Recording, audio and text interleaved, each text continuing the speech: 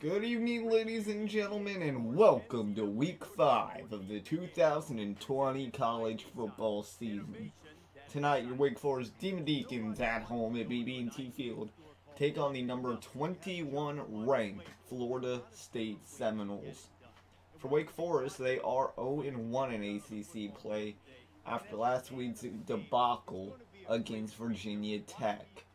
So, with that behind them and this ahead of them, there's only one thing to do: forget about the past and look to the future. But the Florida State offense and defense will not lay down lightly. Wake Forest has had trouble defending the pass all year long, even against smaller schools like Tulane. And even though they're coming out winners, it's something you want to see heavy improvement on week by week.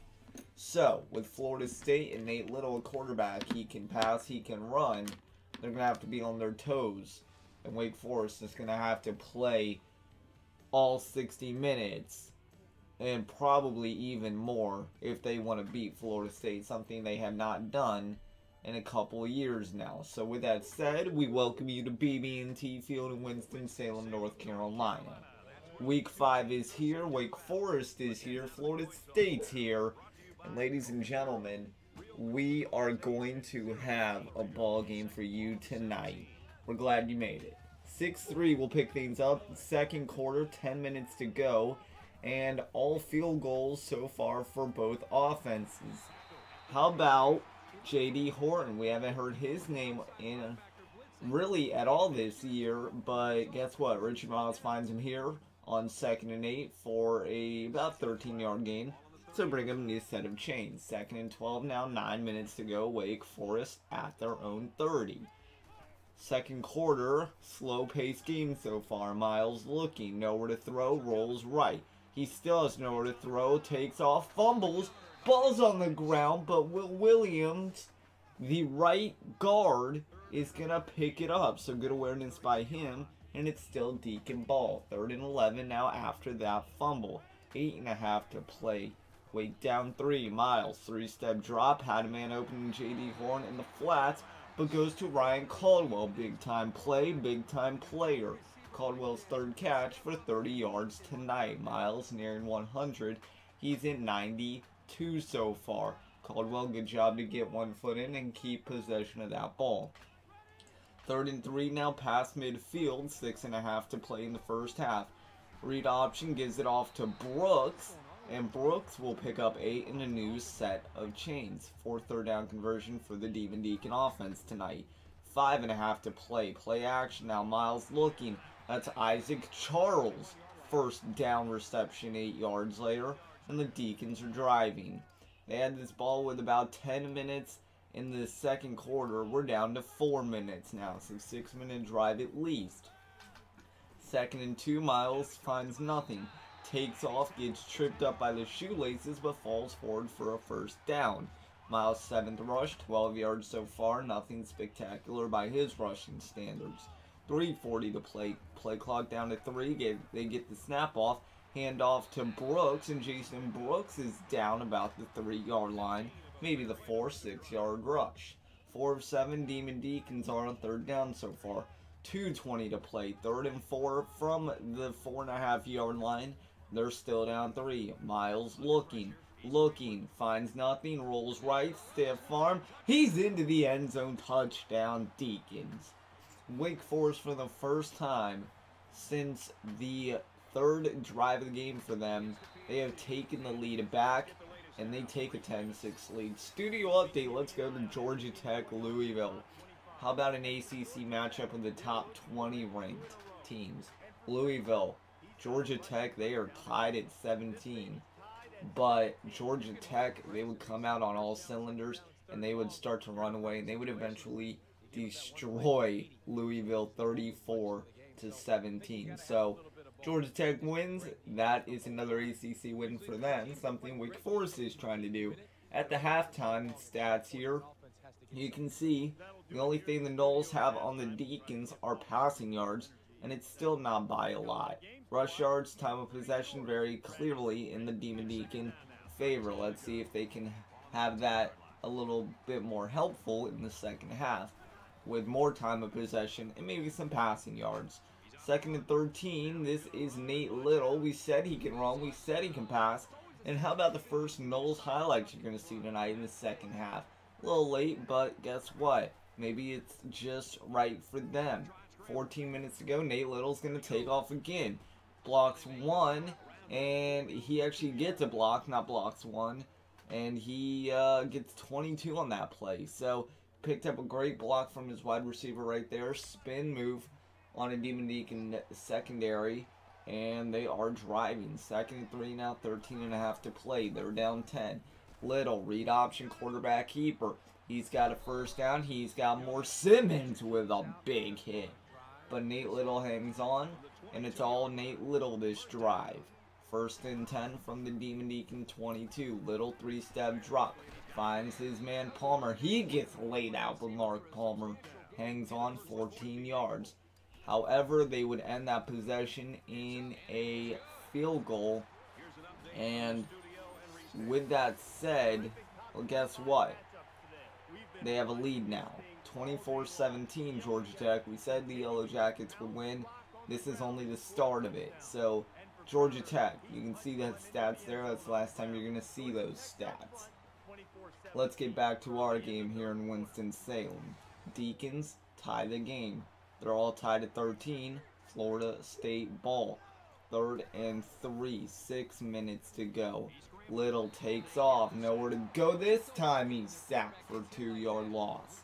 Mark Cook on the D line for the Deacons. That's his first sack of the night. Shreds the double team they try to put on him. But from the 35-yard line, this kid for Florida State's got a leg.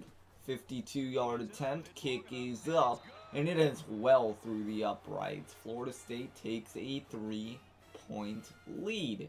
16-13, 5:30 to play here in the third from BB&T Field. That ball had at least 10 yards on it or more. How about Nate Little again? Quarterback read option. Shakes one, shakes two. Still on the move. Down to the 22-yard rush. Down to the 25-yard line. My apologies for a 22-yard rush. Nate Little having the Deacon defense doing anything they want to allow him at least 15 yards on every run. Speaking of running, Nate Little, 15 yards here as well on a 1st and 10 quarterback keeper. Looked like it was a designer run by him, and it was. 3rd and 5 now from the 5.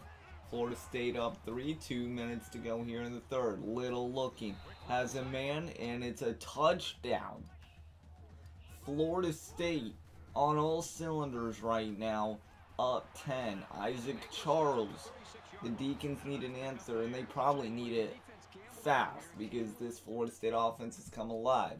Good play there by Charles, picks up a first down. However, some trouble gets Richie Miles in a 3rd and 19 spot. Miles needs a prayer. He finds Travis Jones open on the left side of the field near the hash marks. He was uncovered his whole route, miscommunication in the Knowles defense, and it allows a 1st and 10.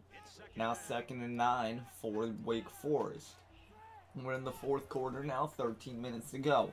Miles 5-step drop, intercepted by Florida State. What a play there by Shula for the Knowles. He read the quarterback's eyes and he made it happen. Florida State up 10 with ball. 3rd and 8. Little gets sacked again. Sack number 5 on the night for the Deacon offense. But guess what? They send their kicker out. This one, 50-yard attempt. If you made 52 of these, you should make 50, and that's exactly what happens.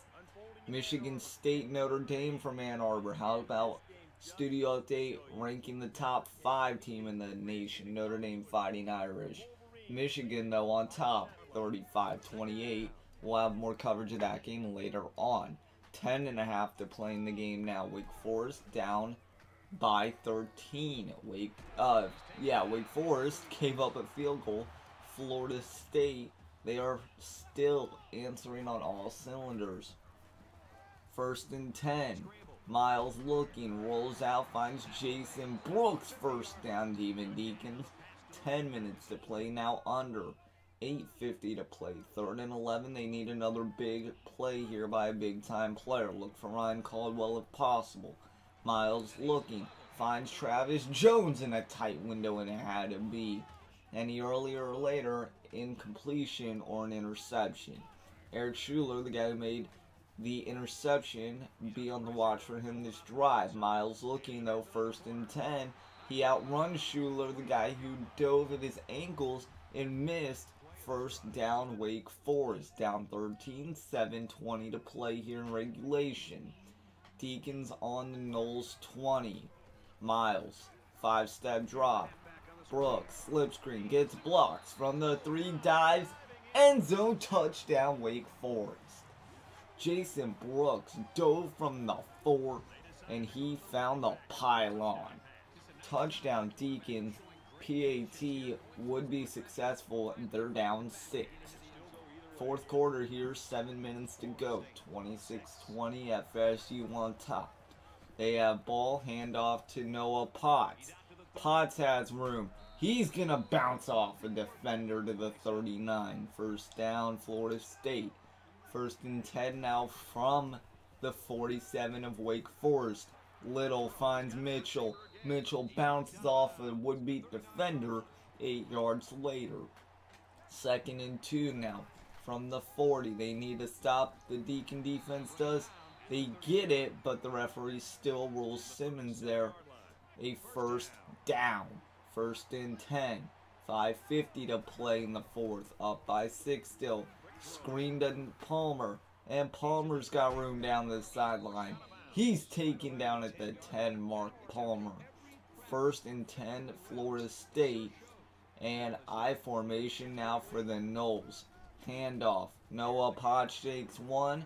Bounces off 2. 1 man to beat. Ricky Coles brings him down at the 1.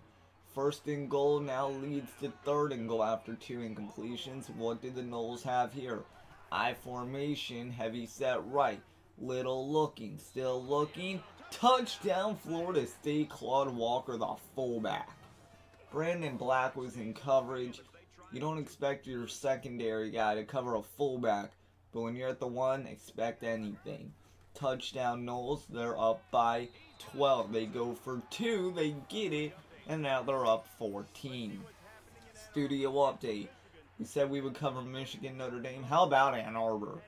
The Wolverines of Michigan take down Notre Dame at home, 35-28. Michigan 1-3, Notre Dame 2-2. Back to our game, 5:11 to play here in regulation. Down 14, Wake Forest needs an answer. First play, Isaac Charles, 24 yards. How about over the shoulder throw where it had to be? Richie Miles got hit as he threw, but a very accurate pass nonetheless. 1st and 10, 5-step drop, rolls right, has a man, Travis Jones again. Ryan Caldwell's name is not being called at all in the 2nd half. We'll see if they use him at all this drive. 4 minutes to play. Miles, 3-step drop, has a man, J.D. Horn over the middle of the field at the hash marks. 1st down, Wake Forest, and they're at the Florida State 16. Down 14, 3:40 to play. Miles, man in the backfield, that's Brooks. He goes up the middle of the field, but Miles finds Jason Bean. First catch in the night for Bean. 1st and goal. 3 straight failures, though, leads to 4th and goal. They need this. Miles gonna scramble. Down 2, and he gets it. He had 2 Florida State defenders behind him. He could have gone down very easily. They just did not attempt to tackle. So touchdown Deacons, 3rd and 10 now. And when you need an answer, you need your players to come up big. Brandon Black, he busted coverage on the fullback for the touchdown. And he busts a coverage here on 3rd and 10. Just never saw the ball. He probably lost it in the lights, got turned around just like he did on the fullback touchdown. And the Knowles, with that conversion, end the game. They win this one 34-27 at BB&T.